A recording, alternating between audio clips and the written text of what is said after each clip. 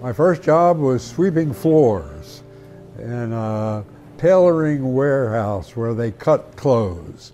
And I had a big broom and I swept the floors, and the boss said that's quite appropriate because you're going to become a sanitary engineer, so this is your basic training. In September of 1941, Gilbert Victor Levin enrolled in the Johns Hopkins University's Civil Engineering program.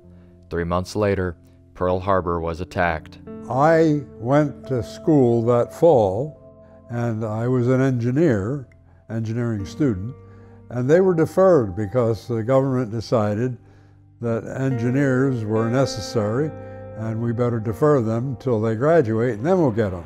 As conflict worsened overseas, the military called for all able-bodied men, degrees or not. I had gotten into the ROTC, so I knew enough that I didn't like that militaristic style stuff, and I wanted to get in the Navy. But I had a buddy who was going to Hopkins with me, taking engineering, and he said, okay, let's do that.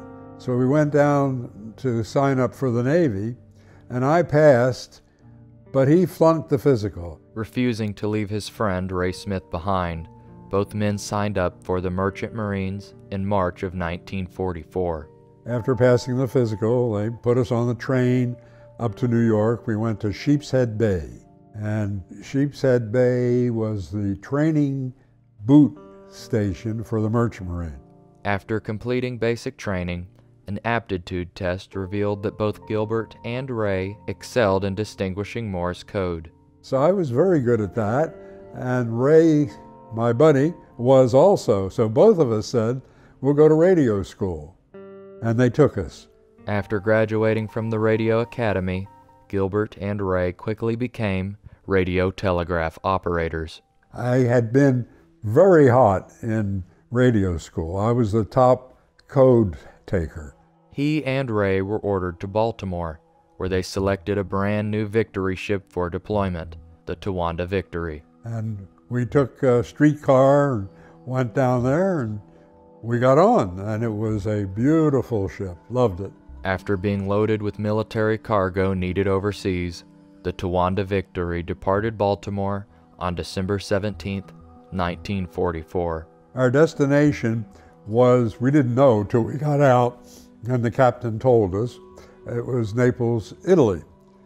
But we met down at Norfolk 40 other ships, and we formed a convoy.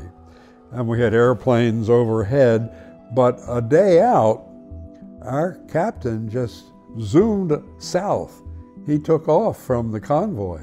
Over the next 10 days, Towanda Victory steamed through enemy-infested waters alone. And we did. We ran south below Bermuda, and then east across the Atlantic, and then north to the Mediterranean into Gibraltar. And we did not get picked off, but I claim it's because of me. I claim I was a hero. Halfway across the Atlantic, Gilbert received a coded message for his ship alone. With his chief radio officer unavailable, Gilbert personally copied the incoming message. Hours later, authorized personnel decoded the secret broadcast. And the message came out, urgent, you are being followed by submarine on course blah, blah, blah, blah. I missed that. Immediately change course to blah, blah, blah, blah. Hold course for blah, blah, blah hours. Now, nothing happened to us. I claim the German sub got that message and decoded it and went looking for us where we were not, and I saved the ship. After 10 days at sea, Towanda arrived in Gibraltar for further instructions. From there, Naples, Italy. And Naples was destroyed. And the place was smoking, and it stunk, and everything was blown up. So that was my introduction to World War II. Over the next 2 weeks, Gilbert visited several other ports of Italy as Towanda discharged her cargo. We were surprised at how friendly the Italians were. We, thought these are our enemies, but they weren't our enemies. We unloaded partially in Naples, and then we went up the coast to Livorno, and unloaded the rest of the way. It took 14 days to return to New York, and after a short time on leave, both Gilbert and Ray were back at sea. We went to Le Havre. While docked in France, Gilbert took a train to Paris. And we went to the nightclubs and just had a great time. And it did not occur to me that the girls that we went to the movies with, met and went to the movies with, had done the same thing with the Germans a few months earlier. The Towanda joined a large convoy and headed up the English Channel towards England. As Towanda passed E-Boat Alley, the fleet was bombarded by German E-boats and submarines. And they attacked us that night. They attacked our ship 17 times, but never got us. Our Navy ships were dropping bombs, and boy, these things would go off like mad, and they would ring against the hull of our ship, and it would sound like a great gong, and you would think the ship was going to vibrate apart. The Towanda Victory survived the night and docked in England. She discharged her cargo at several British ports and returned to New York on March 26, 1945. Ray signed off, so that was the end of our voyaging together. Why did he sign off? He just said he wanted to change ships. I really don't know why. Gilbert signed on for a third voyage aboard the Towanda. However, while docked in Galveston, he signed off to reunite with his older brother, who had just returned from deployment. After a short break in Baltimore, it was time to return to sea. Gilbert reluctantly signed on to another Liberty ship, the USS Henry Jocelyn. The voyage of my life. I was on that baby for 14 months, once and a half around the world. The Jocelyn steamed south for Panama with the obvious intent of heading into the Pacific War. And this was a long, long trip because the Henry Jocelyn was not only a Liberty ship, it was an old beat-up Liberty ship, and the engines failed, so that we could do at best in the latter part of the trip down the Atlantic 4 knots. While approaching the Panama Canal, news came over that Germany had officially surrendered. And we were told then we were going to the Philippines to join the fleet that was going to invade Japan.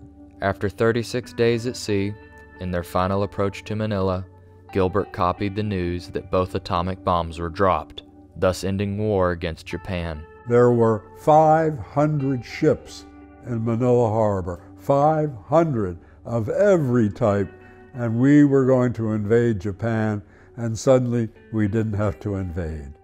That was a very happy time.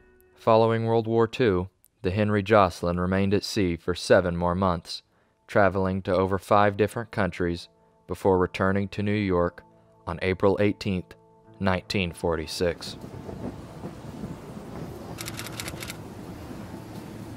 As the ship approached New York, it sailed into a Force 12 hurricane. In one 3-day period, at full steam ahead, we made 75 miles. The Henry Jocelyn sank 12 hours after docking in New York.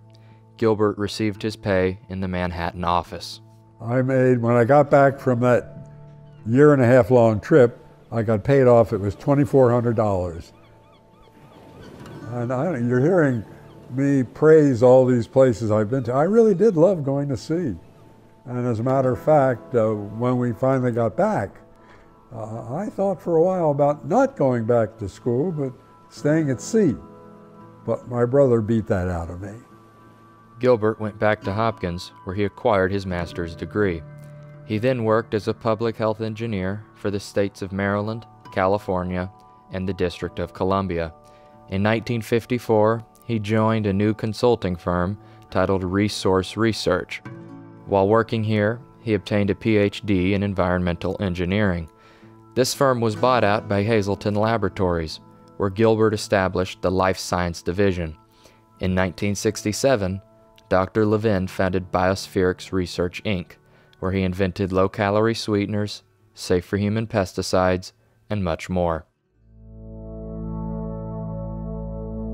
Gilbert's ability to find microbial life was so publicized that NASA awarded him a series of contracts to develop methods of detecting extraterrestrial life. And I developed an experiment that, yes, went to Mars on the Viking mission to Mars, and it did get a positive signal, which I claim was evidence of microorganisms in the soil of Mars.